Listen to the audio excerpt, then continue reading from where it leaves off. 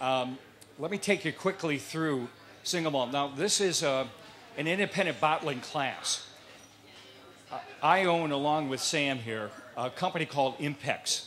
And Impex Beverages is an importer of single malt scotch. Now, what we do is we're going to bring in barrels of single malts that come from different distilleries throughout Scotland. And the whole purpose of this is, I'm going through, is to get you single malts that you typically are not going to have a chance to taste. That's how this works. So by doing this, we're going to go to these different distilleries throughout Scotland, and they're all different.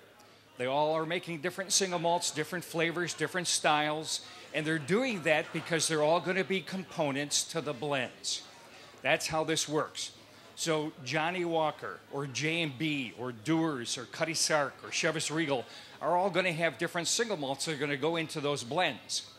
Now, for that reason, those blenders now are going to have to protect their blend, and the way they do that is they're always going to use the same single malts as they start to create their different blends and their different flavors. That's where we come in, because over in Scotland, you got about 90 distilleries producing single malt. They're all producing for the blends. They're all going to go into Johnny Walker or whatever it is, but not every one of them are going to get released over here. There's only, out of the 90 distilleries that are produced, there's only about 40 or 45 of them that are going to be produced under their own label to be shipped over here to the States. So when you go to the shelves in the stores, you're going to see the typical brands: Glenlivet, Glenfiddich, Oban, Talisker, Lagavulin, all those guys, okay? Those are those distillery releases that we refer to. Well, that still leaves another 50 some odd distilleries over there that you're never going to have a chance to taste. So that's the purpose of an independent bottler. What we do then is we're going to go to these different distilleries and we're going to get barrels of their whiskey, bring it in, and offer it under a different label. In this particular case, it's going to be the Chieftains or the Blackadder. Each of these bottlers have a unique character and style that they all try to develop. So, without further ado, let's taste the first two malts. Now, I'm going to ask you to pick up the first one, the one on your left. That one is called Glen Grant. If anybody is, how many here have ever tasted Glen Grant? A few of you? Yeah. It's a great single malt. Actually, Glen Grant is one of the components that goes into Chivas Regal. That's what they use it for. That's cool. And this particular one, now, I was going to take you quickly through the process of nosing and tasting malts. For those of you who may be new, we need malt over here. For those of you who may be first time, how many first timers here for the tasting? Wow, great. Yeah, welcome. Super, that's great. There is a technique on how you do this. What we're looking for are the flavors of the malts, okay, and the barrels and what they turn off. Now, this technique,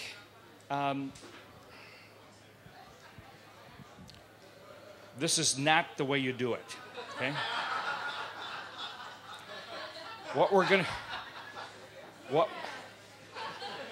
No. What we're going to be doing is we're going to be looking for these different flavors. And the way we're going to do this, pick up our first one.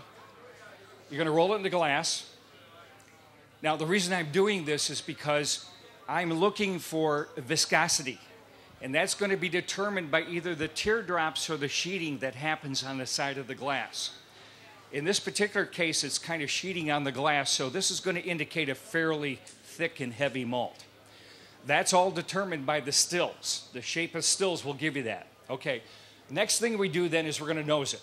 Now, nosing any single malt, you want to take the glass to about here to get the nose, because you probably all nosed wines I'm sure at a particular time.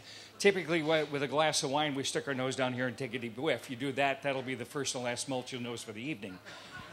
That's all alcohol down there. Yeah, what you want to do is let the nose malt come to you. There it is. Next thing we're going to do then to taste, the way we do it in Scotland, is you want to take a little bit, put it at the tip of the tongue, spread it throughout your palate. Go ahead and do that. Move it throughout your palate. Get the flavor. Okay, nice and flowery. The next thing we're going to do then is we're going to take a little bit of water. Now you have bottles of water in front of you. What I like to do is I actually use the cap as a measure. So take a cap full of water. Pour it in your malt. Roll it around. Okay, let's re-nose it.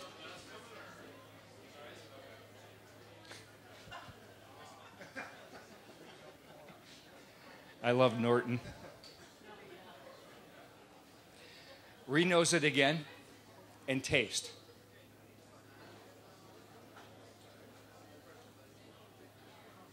Wow, do you see any difference? Yeah. Because what has chemically happened now, you've actually altered the malt. What you did was you forced esters. Esters are the oils that were derived from the barley when we went through distillation.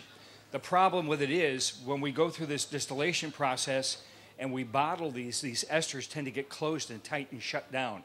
So when you bring a bottle home and you open it up and you want to pour your first dram, all you're going to get is alcohol, unless you add just a couple of drops of water. Now, how much water you add really is up to you. You're now the blender. You make the decision. My boss over in Scotland, if he pours, this is hard, if he pours a half a glass of single malt, he'll fill the rest up with water. He likes about 50-50. I don't like that much water. Maybe it's because of the amount of single malt he consumes. I don't know. Anyway. So as you go through this tasting then, what you want to do is go taste in that process. You want to nose it first, look at the viscosity, nose it, taste a little bit first, add a little water, re-nose it, and retaste, okay? So the first one that we've tasted now is Glen Grant. That's the regular bottling. What I'd like you to do now is taste the next one. This is the Glen Grant that comes from Chieftains. Now, here's what's different about it. First of all, it's a single barrel. And this is a particular barrel that I picked. When I ran across this barrel, it was so different. I've never tasted Glen Grant like this before. And the reason it is because it came out of a white wine barrel. It actually came from a white Burgundy barrel that they don't use very much at all. They use mostly bourbon. And so because it was so different, it was a lot of fun, and I decided to bottle it up. That's the purpose of an independent bottler. If we bring something in, it's always going to be different. Now, that's the good part. This is a double-edged sword. The bad part is there's only one barrel. And so the bottling on this, I believe there was probably about 300 bottles. So we'll get different bottles depending on the age of those barrels as we go through the selection process. Okay? So can you see the difference between these two, between 1 and 2?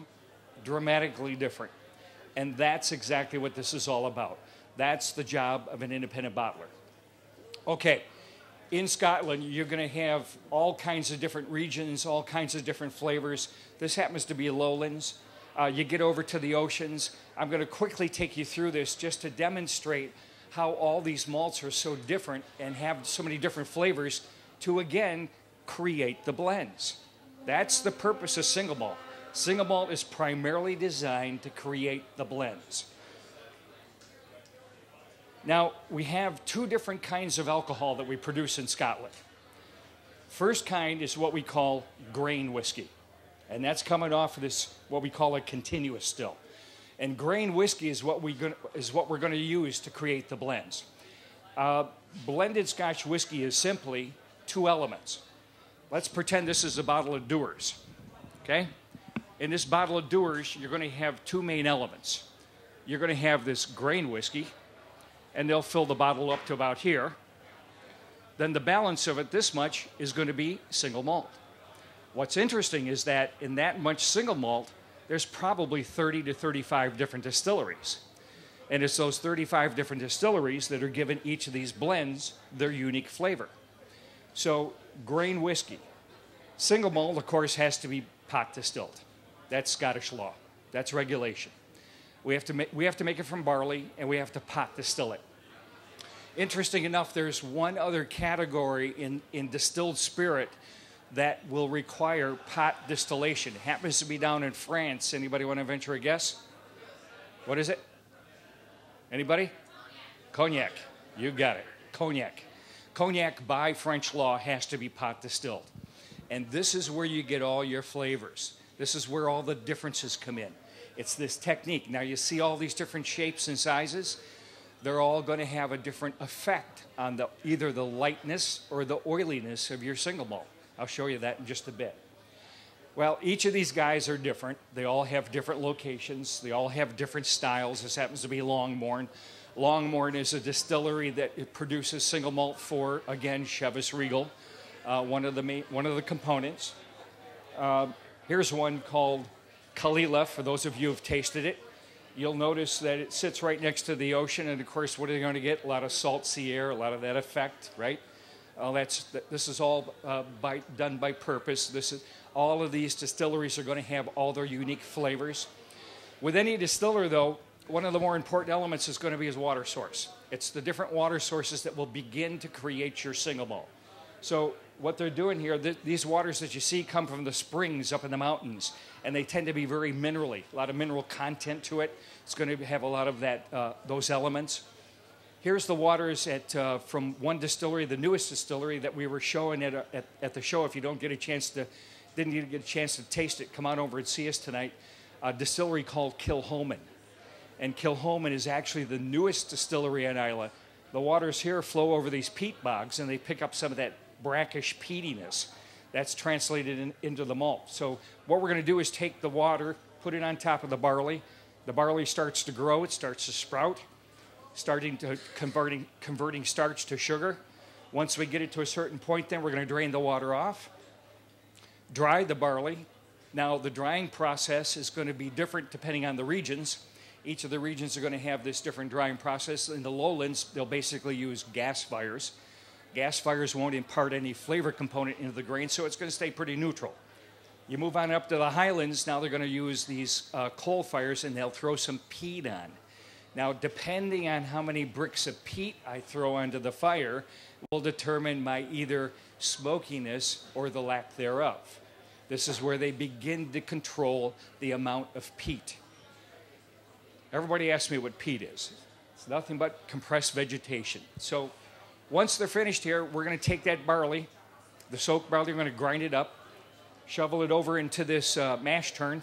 The mash tun is this big kettle that you see. Okay, we're going to put some hot water in here.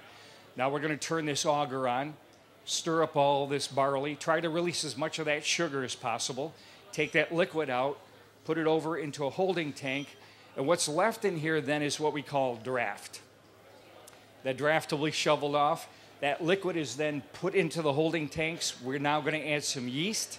Yeast will start to, the fermentation starts. Here's where it becomes different again. Each of these distillers will have different yeast strains that they'll use. Some will use brewer's yeast. Some will use distiller's yeast. So it all depends on the yeast strains. So you're basically going to wind up with different beer. And that's exactly what they wind up, and that's exactly what single malt is. It's nothing but distilled beer. And yes, you could take 55 gallons of Budweiser and distill all the alcohol out of it, and you have single malt. Wouldn't be real good, but it would be single malt of sorts. Big difference, though, between a commercial beer like Budweiser and this, what we're tasting tonight. There'll be one item will not go into it, and of course, that's hops. So single malt's nothing but barley, yeast, and water. I'm only going through all this process just to demonstrate how different each of these distilleries and single malts are. How did they get there? How did they come up with all those different flavors? This is how it works. So now we go to the stills, and here's where you get your differences. Each of these still shapes are going to create different viscousness, different thickness of your malt, and it all comes down to that shape. Now you see all these different shapes. This particular one right here, you see is fairly large. But this has what we call a boil ball. Another term for it is a refraction ball. What happens here, as distillate rises inside this globe, it cools, forced back into the still, so you get this, what we refer to as refraction. Off of this particular still, you're going to get a fairly heavy, oily style malt because of all the refraction that's going on. Now they're putting it into the smaller stills and they'll finish the process. Each of the still shapes are different and they all have unique sizes. You notice this one, quite a bit taller, quite a bit narrower. What you're getting off of here, and the way the stillman described this, is as distillate rises inside that copper pipe, because it's so narrow and so tall, what happens is all the heavy fusel oils attach to the copper. What comes off the top then is much lighter, fruitier whiskey. You're not getting any refraction.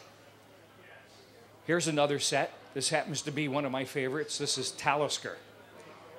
And Talisker, now I've got to complicate your lives a little bit further, because you see this pipe here? This is what we call the line arm. And the line arm is going to determine the amount of refraction we're going to pull off based on the angle.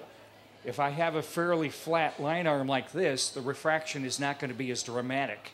And so the oiliness won't be as heavy. You get a distillery like this, the line arm is dramatically down. I'm going to pull a lot more refraction off, and I'm going to get a lot oilier whiskey. Macallan. Yes. Anyway, so you can see they're all different. They're all unique. Okay, let's go to our next two malts. We're going to taste the regular distillery bottling. It's called Isle of Arran. That'll be your malt number 3. So if you want to pick up number 3.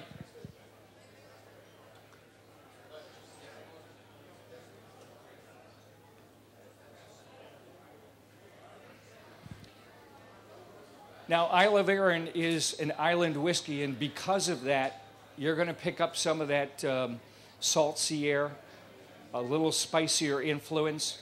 It has to do with the location, yes, but it also has to do with the actual distillation and the actual stillman. And I'm going to try to describe that to you because, well, before I do that, I want you to now, has everybody tasted the regular bottling? Okay.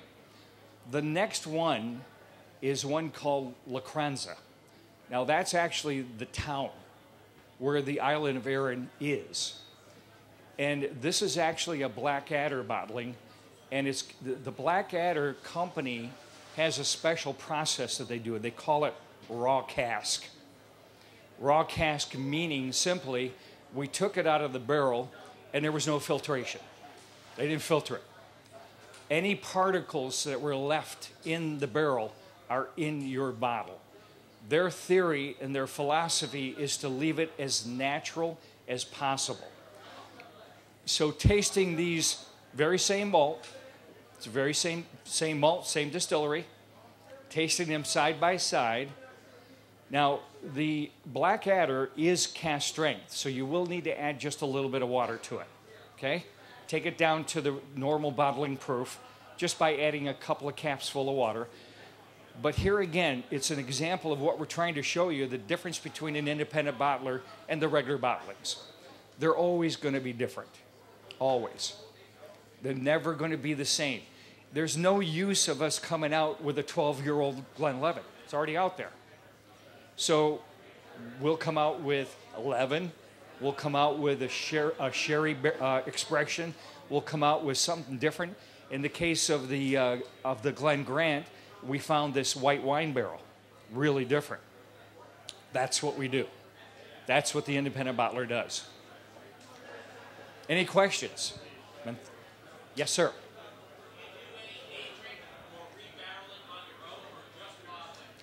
No, we don't do any barreling. The way I'm going to get to the sourcing the casks here in just a minute, because the casks themselves are going to be used primarily for fillers for blends. But I'm going to get to that in just a bit, okay? Okay, now I'm going to go to this, back to the still. What's happening now after the distillation is coming off, it's coming through this device called the spirit safe. This is where the stillman, again, is controlling that run. Here's what he's doing. He's actually watching the run, and what he's going to do, he's going to move test amounts into these test tubes over here to actually measure alcohol levels. Here's the test tubes. Because at the beginning of your distillation, you get what they call the foreshots. Foreshots contain a lot of the sulfurs, a lot of the heavy acids. You don't want any of that stuff. So what the stillman will do, he'll take this lever up on top, move it over to this side, takes this pipe, move it over to that beaker, and that will send that first portion off into a separate collection barrel. As distillation continues, now we start to get to the pure spirit. Now everything is right. Alcohol levels are correct. The clarity is correct. The viscosity is correct. Everything is right to go. So he'll move the lever back, take the pipe over here. Now he'll send that to the collection tank. At the end of your distillation, you get what they call the feints. Over here we call it the tails. The feints, again, the alcohols are now boiled out. There's not a lot left. So now it's going to start to get pretty heavy and oily and sludgy again. So again, he'll move the lever over, and that's what we call taking that cut of the run. It's that center cut that we're looking for. Now, here's the trick. Each of these distillers will take a little bit more of the foreshots or a little bit less, depending on the flavor profile that they're looking for. So if I take more of the foreshots and the feints, I'm going to get spicier malt. That's where some of that comes from. If I take less, I'm going to get a very soft, mellow malt.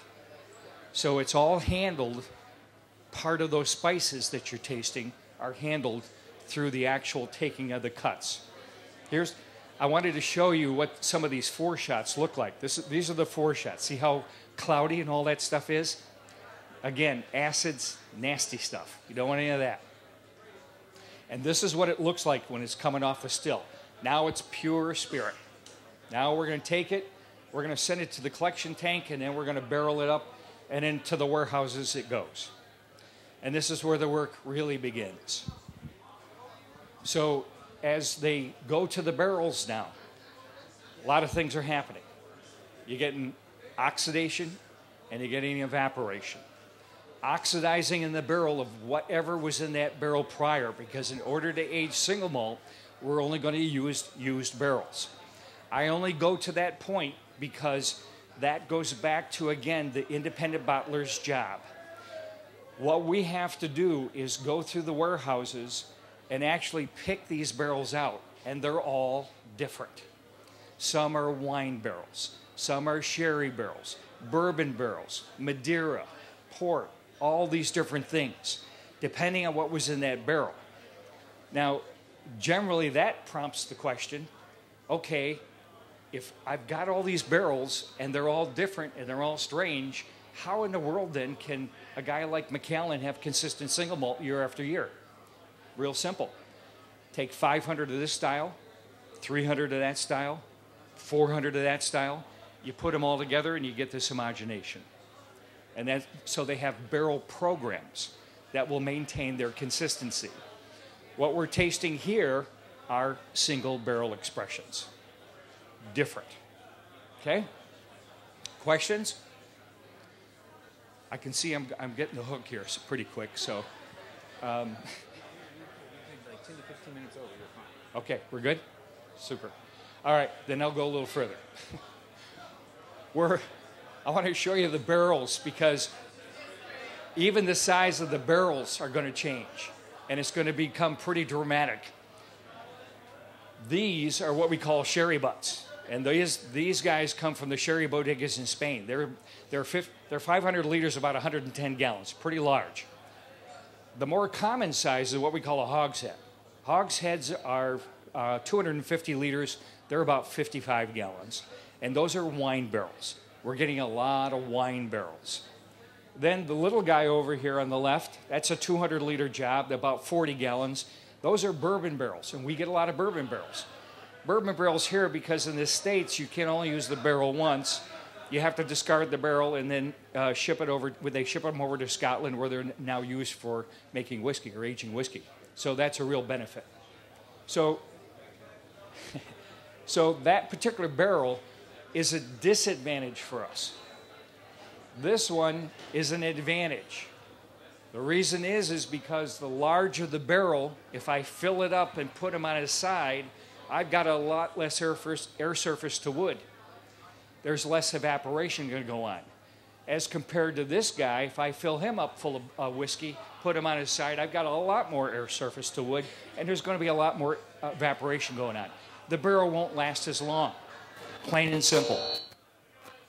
So as a result, I'm going to be looking for these big barrels. That's what we look for. The problem with it is these sherry casks are getting very expensive to source. One of those barrels will run us about $1,800, roughly, empty. As compared to this little guy over here, run us about $25. Guess which ones we're using? Pretty simple. And as they sit in the barrel, this is what's going on. So we got malt coming right off the still. That's what it looks like. No color to it. All the color comes from the barrels. The first three that you see here are actually 10 years old in wine casks. That's about the color you're going to pick up. The next ones that you see here are 10 years old in bourbon barrels. So you get a little more color, a little more flavor, a little sweeter, a little more vanilla. The last ones you see here are 10 years old in sherry butts. Nice, dark, rich color. So you can see that's what we're really obviously looking for. Again, it's just getting tougher to source. And why can't we get sherry barrels? It's because you folks aren't drinking enough sherry. Come on, help us out here, okay? Let's get it up, crank it up. Anyway, these bourbon barrels now are going to get sent to Scotland, and what the coopers are going to do, they knock them all down, put them on a vessel, ship them over to Scotland. They're going to put all the barrels back together again, but there's a trick. Here's what they do. They're going to add a couple of staves. What they're doing is they're taking it from a bourbon barrel on up to a hogshead. Remember, the larger barrel are what we really want for aging any length of time in the warehouse. So those staves then will be added. Now, if you took one of those staves and you looked at it underneath a microscope, you're going to see grooves that look like this under that microscope. And inside those grooves are all that bourbon flavor. So what's going on now, as the barrel sits in the warehouse, you're getting all this oxidation. It's pulling all that stuff out. That's how this works. So the oxidation now becomes really important. Now, what happens is, after about 8 to 10 years, the grooves now start to close down. Now the barrel gets tight. The evolution continues, but you don't get the transfer of flavor that you did in those first 10 years. So what we're going to do is, after they're finished with the aging, they're going to bottle this up. They're going to send the barrel back to the cooper. He's going to refurbish the barrel, and what they're going to do is then retoast it. Retoast it, which pops the grooves back open. Now we can use the barrel again the second time. Again, I'm getting very technical on you in terms of explanation of how all this works. And I'm doing that because just to demonstrate how dramatically different each of these barrels are. So as the barrels then come into the warehouse, what we're going to do is we're going to go through this selection process. And the way we do that, very simply, is we taste each one of the barrels. Dirty, rotten job, but somebody's got to do it.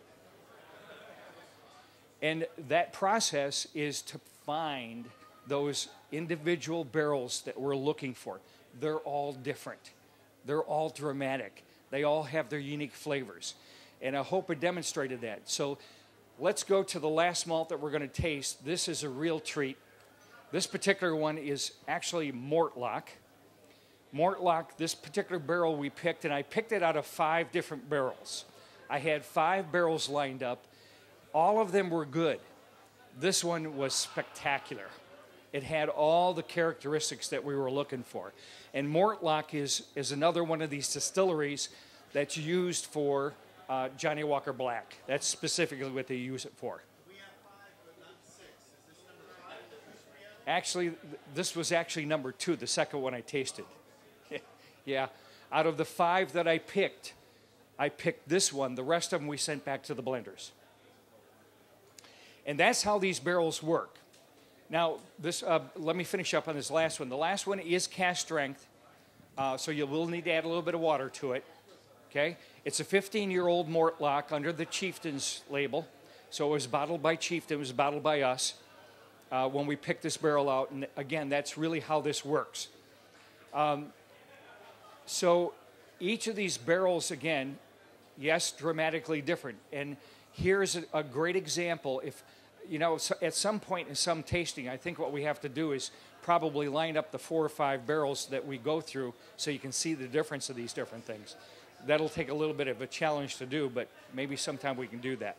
Yes, sir.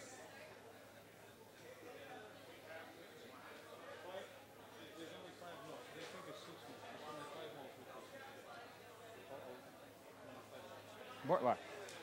I'm sorry. Yeah, it's 5 malts, right? Yeah. Everybody get the Mortlock? Everybody get it? Okay. Okay, so as these barrels come in, the way this works is the blender, the company's called Ian McLeod. They're blending blended Scotch whiskey, and they're doing thousands and thousands and thousands of cases of blended Scotch whiskey for customers all over the world. India and Japan and South America and Canada and the US and all over the place. They're doing these blends. Now, to be a blender, as I described earlier, you have to have single malts that go into your blend, right? And there's a formula. So there's 50 barrels of this particular malt and 25 of that and 3 of this and whatever the formula is. So as a result, these guys have contracts, and they have contracts with these distillers.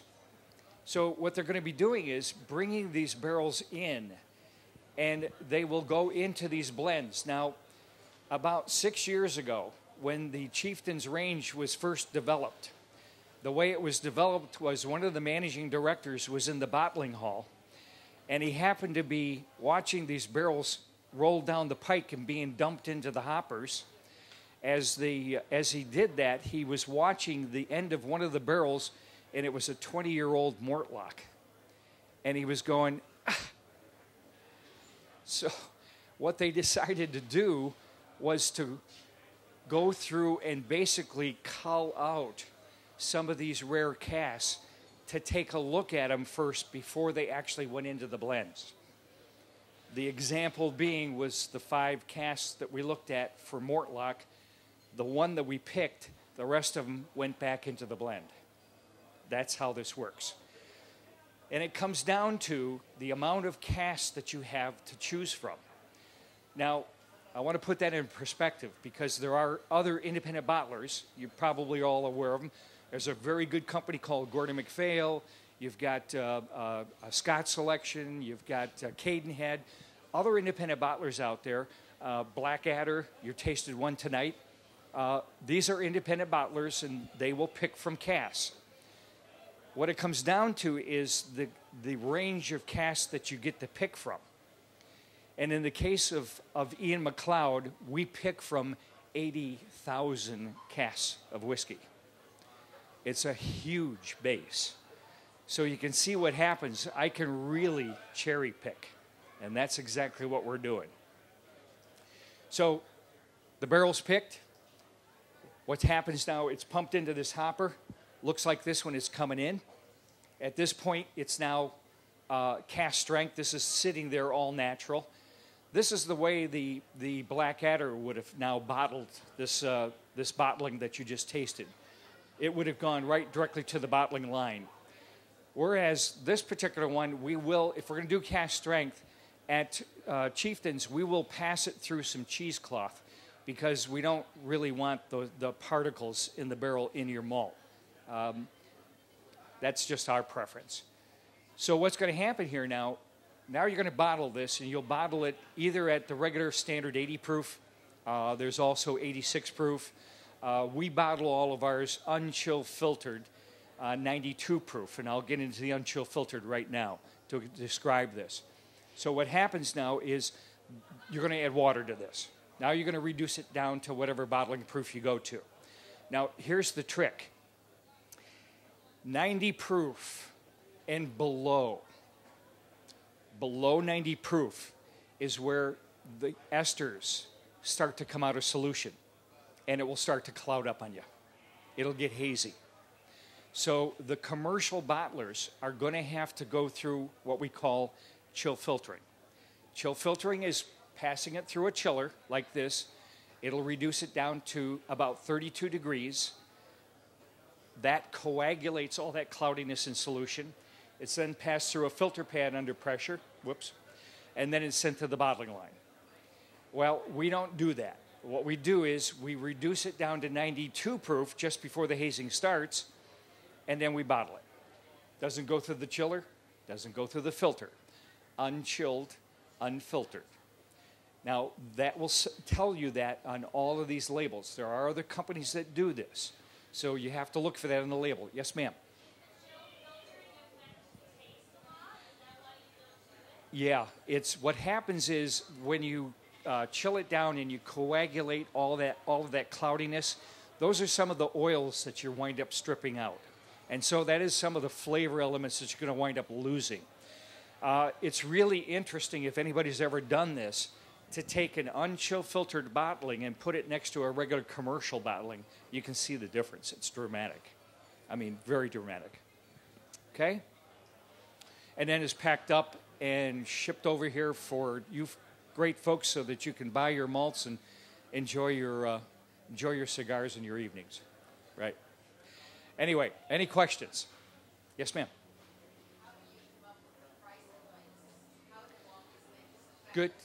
Good question. Price points. How do we come up with the price points? It's determined by, in a lot of cases, supply of a particular style. Isla malts are more expensive than our Highland malts. Speyside are more expensive than Highlands, and so on and so forth. So to that degree, that plays in. The other factor, the big factor, is the age. Because as it sits in the barrel, we're going to get this evaporation that goes on. What we lovingly refer to as the angel share over there, right? And we have a formula that we use, 5 plus 2. 5% of the barrel you lose the first year, 2% each year thereafter. So you can see what happens in a 10-year-old single malt, you're going to lose 25% of the fill. So the more it evaporates out, does it get better? Yes. Does it get more expensive? Yes. Plain and it's simple math. Good question. Thank you. Any other questions? Again, I want to thank everybody for coming. I'm sorry we were a little rushed. They've got me on a little bit of a tight schedule, but I always like to end the presentation with a little Scottish philosophy of life. And it goes like this. A horse and a mule live 30 years. They never learn of wine or beers. The goat and sheep at 20 die. They never taste of Scotch or rye. The cow drinks water by the ton. At 18 years, she's nearly done. The cat in milk and water soaks. 12 short years, she up and croaks. The modest, sober, bone, dry hen lays eggs for nogs, then dies at 10. All animals are strictly dry. They sinlessly live and swiftly die. And sinful, ginful, rum-soaked men live nigh to tell of 80 years plus 10. And some of us, the mighty few, stay pickled till we're 92. Thank you.